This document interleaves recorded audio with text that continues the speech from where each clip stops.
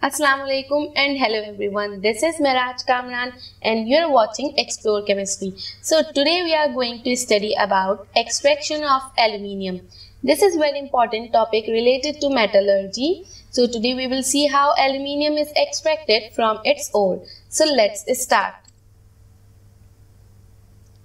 The aluminium ore which is used for this purpose is bauxite. Actually, aluminium is the most abundant element in earth crust and bauxite is the most useful ore of aluminium which can be used for extracting aluminium worldwide. So in this process, first of all, bauxite ore is purified by Bayer's process and it will be converted into aluminium oxide, which is also known as alumina. And this alumina is smelted by electrolysis and it will be converted into pure aluminium. How it will be done? Let's see. So first we'll discuss about Bayer's process. Bayer's process is actually refining process of the ore.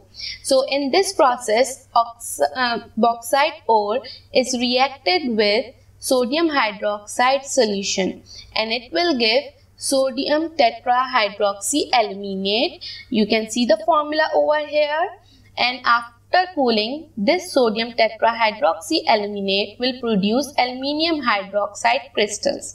And in rotary kiln tower, this aluminium hydroxide crystals will be converted into white powder of aluminium oxide, which is also known as alumina. Now this aluminium oxide will be treated in electrolytic cell and the process is known as electrolysis of alumina. This process is carried out in a steel tank which is coated with graphite, and this graphite coating is connected with negative terminal of the battery, so it can be used as cathode. So it is a steel tank and this one is graphite cathode. Anode is also made up of graphite. It is a carbon form and it is made up of graphite rods, and these rods are hanging in molten electrolyte solution. These rods are connected with the positive terminal of the battery, so they will act as anode. Now, electrolyte solution is containing aluminium oxide, alumina. It is mixed with another ore of aluminium which is known as cryolite. Formula is Na3Al(F6). Actually, alumina melting point is very high. To lower its melting point, cryolite is mixed with it.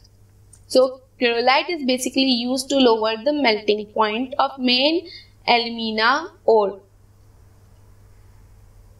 So what will happen in this electrolytic tank? We will see over here. Electrolyte is charged in it. Anode and cathode. Anode and cathodes are connected with the battery. Now when the battery will start working, alumina Al2O3 is an ionic compound. It consists of ions, positive and negative ions, and in liquid state, these ions are free to move. When negative charges will flow on at cathode and positive charges will flow at anode, aluminium positively charged ion will move towards cathode, and over there it will gain electrons because it is having positive charge and cathode is having negative charge. So it will be attracted towards cathode and there it will gain electrons and convert into aluminium atom. The process is known as reduction because it is loss of gain of electron. So gain of electron is always reduction. At cathode, reduction will take place. Aluminium ion will reduce to aluminium atom. Now this aluminium atom will form in molten state, and due to high density it will flow at the bottom of the tank, and from one outlet it can be taken out. Oxide ion will move towards anode, and at anode it will lose electron an oxide negatively charged ion will convert into neutral oxygen gas.